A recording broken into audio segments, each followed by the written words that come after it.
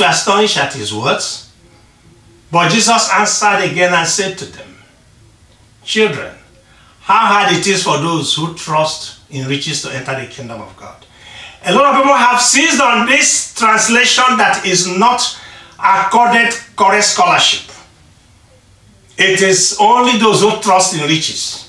That's not what that verse in true exegesis means. It means exactly what the New International Version says. How hard it is to enter the kingdom of God. There's no qualifier to it. Whether you are poor or rich, how hard it is to enter the kingdom of God. Because some other place you will say, only those who do the will of my Father. So if somebody is rich and does the will of God, he's going to heaven. If somebody is poor and doesn't do the will of God, he's going to hell. Period. So now, look at it. That's what the New King James Version has been doing all the years. People who use it and, oh, no, we're not trusting in our riches. No. Poor man will enter hell. Rich man will enter hell. Poor man will enter heaven. Rich man will enter heaven. That's not the point. Let's look at other translations. The New Living Translation says, "This amazed them." But Jesus said again, "Dear children, it is very hard to enter the kingdom of God." And the New Revised Standard Version says, "And the disciples were perplexed at these words. But Jesus said to them again, Children, how hard it is to enter the kingdom of God." There are no qualifiers. Poor man, poor woman, rich man, rich woman can enter, go to hell or heaven. The qualifier is not what you have. It is, whom are you serving? Whom are you serving? Who is your first love? If your poverty is your first love, because some people may love poverty, and then that's the problem. So I want you to take something from here today. That the Lord is saying it is difficult to enter the kingdom of God. If you accept that premise, it becomes very easy for you and I to continue. Next scripture, please. Luke chapter 12, verses 15 to 23. Then he said, "Beware, guard against every kind of greed. Life is not measured by how much you own." Then he told them a story. A rich man had a fertile farm that produced fine crops. He said to himself, "What should I do? I don't have room for all my crops." Then he said, "I know. I'll tear down my barns and build bigger ones. Then I'll have room enough to store all my wheat and other goods. And I'll sit back and say to myself, my friend, you have enough stored away for years to come. Now take it easy. Eat, drink, and be merry." But God said to him, "You fool, you will die this very night. Then who will get everything you worked for?" Yes, a person is a fool to store up earthly wealth but not have a rich relationship with God.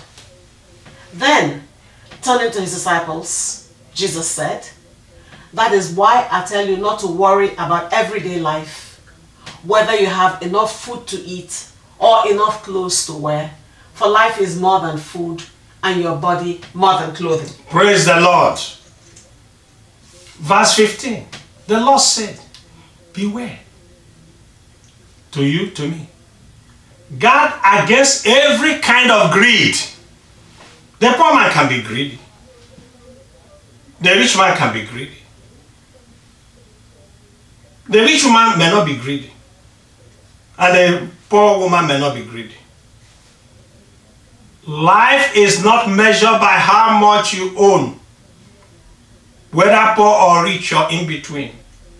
Note that.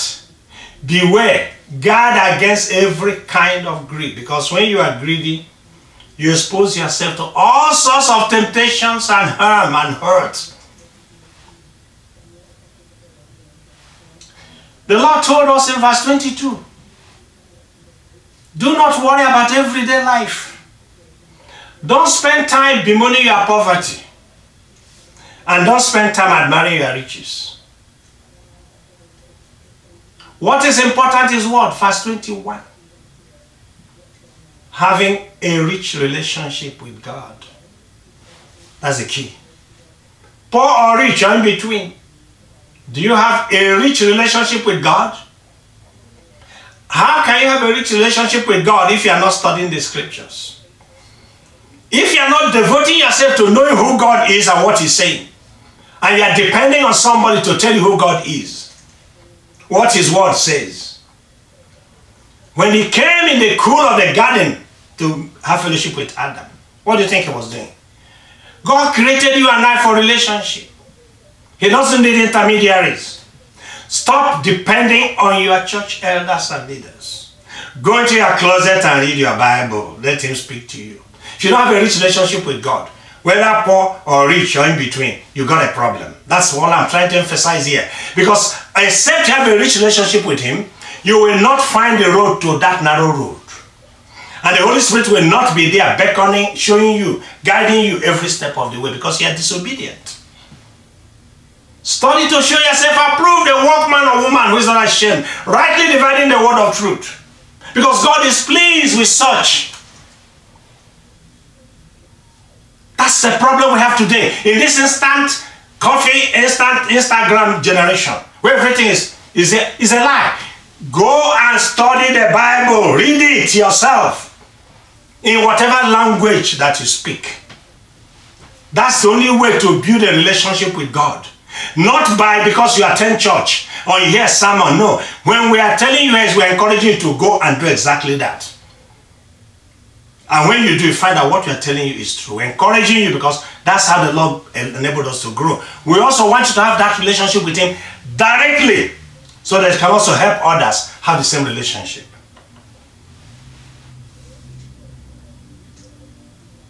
Next scripture, please. Matthew chapter 18, verses 3 and 4.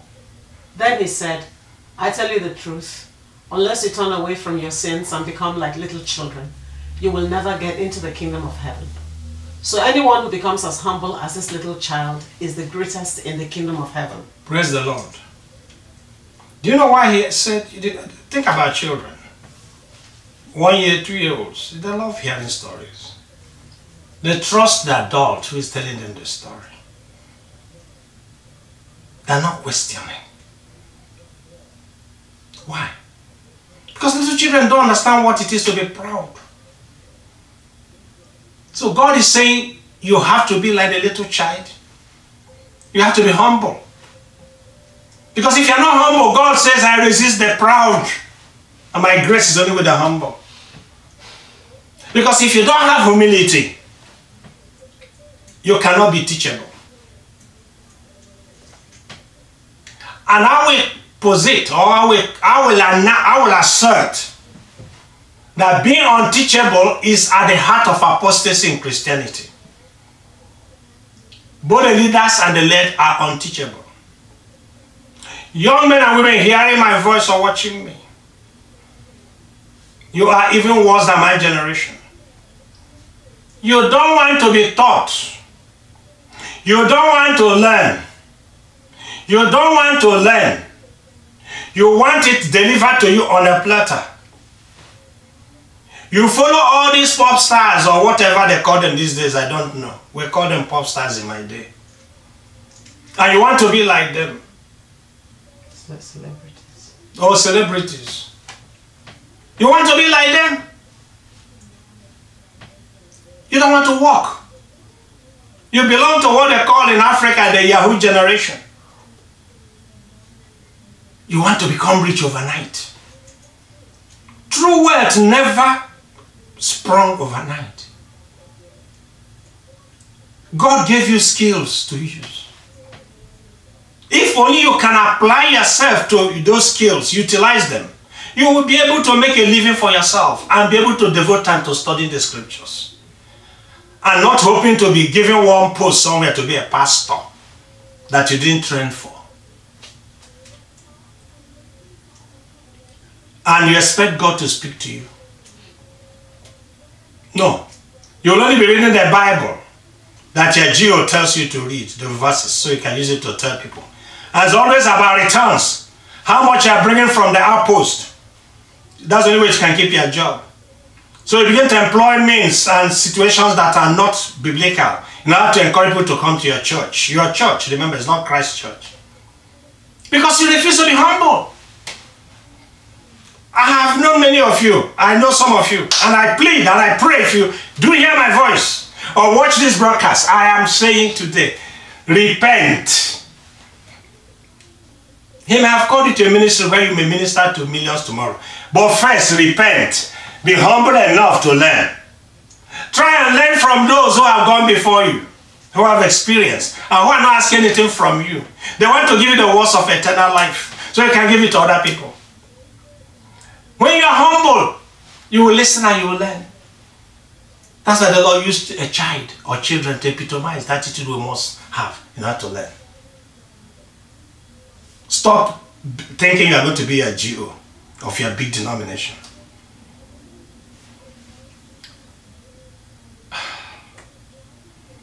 Next scripture, please. Matthew chapter 13, verses 44 to 46. The kingdom of heaven is like a treasure that a man discovered hidden in a field. In his excitement, he hid it again and sold everything he owned to get enough money to buy the field. Again, the kingdom of heaven is like a merchant on the lookout for choice pearls. When he discovered a pearl of great value, he sold everything he owned and bought it. Praise the Lord. This is the key to a right relationship with God. Repeat to yourself, this is the key to a right relationship with God. Your all must be to Him. Your desires must be to Him. The person got the most costly pearl is all for Him. All for God's glory, not for your glory. Because nothing compares between this world and heaven. That's why those analogies were made. A pearl of great value. A treasure in the field. Yes. Because he's comparing those things. That's the kingdom of God must be, you must hunger for it. You must have a hunger that is like no other hunger. Because nothing compares between the kingdom of the world and the kingdom of heaven. You and I have to choose one or the other. You can't straddle, I can't straddle. I can't straddle here and there. It's one or the other.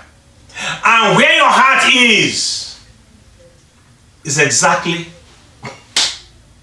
the one you have chosen. God didn't promise us worldly prosperity. Tell yourself that God did not promise us worldly prosperity. Say it again. God did not promise me worldly prosperity. Rather, He promised eternal life for those who accepted His invitation and continue to do the things He has commanded up and until the very end of their life on earth. Let me repeat. God didn't promise you and I worldly prosperity. The Lord didn't come from heaven so that you and I will become rich in this world. Those who preach that are agents of darkness. Rather, He promised you and I eternal life. If we accept His invitation, number one, accepting Christ our Lord and Savior, and continue to do the things He has commanded us, which including the Bible, and be in His presence, having a right relationship with Him, up and until the very end of your life and my life on earth. That is God's promise. Anybody else preaching anything else is from the kingdom of the world, which is subset of the kingdom of darkness. It has nothing to do with the kingdom of God. Praise the Lord. Read the next scripture. Romans chapter 2, verse 7. To those who by persistence in doing good seek glory, honor, and immortality, He will give eternal life. Praise the Lord. Please mark this scripture in your Bible. That's what I just summarized before. Romans chapter 2, verse 7. After having accepted, You persist in doing good. You seek God's glory, not your glory. You seek God's honor, not your honor. You seek immortality because you know He's God. He will give you eternal life, and nothing shall by any means take it from you. I can assure you of that, because He that dwelleth in you is greater than everything in the world. He will see you through. If you can accept this message, and accept this message, and accept this message, you have no problem. But if you think that worldly prosperity is the way to go, so you can now use it to bless God, you are wasting your time. You are on your way to highway to hell. Next scripture, please. 1 John chapter 2, verses 15 to 17. Do not love the world or the things in the world. If anyone loves the world, the love of the Father is not in him. For all that is in the world, the lust of the flesh, the lust of the eyes, and the pride of life, is not of the Father, but is of the world. And the world is passing away, and the lust of it. But he who does the will of God abides forever. Praise the Lord. This scripture is always repeated, but we never take time to look at it. I'm not going to expatiate on it today, because I've done so in other sermons. But to those who love the world, look at what God is telling you in the next scripture, please. Next scripture, please. Romans chapter 2, verse 8. But he will pour out his anger and wrath on those who live for themselves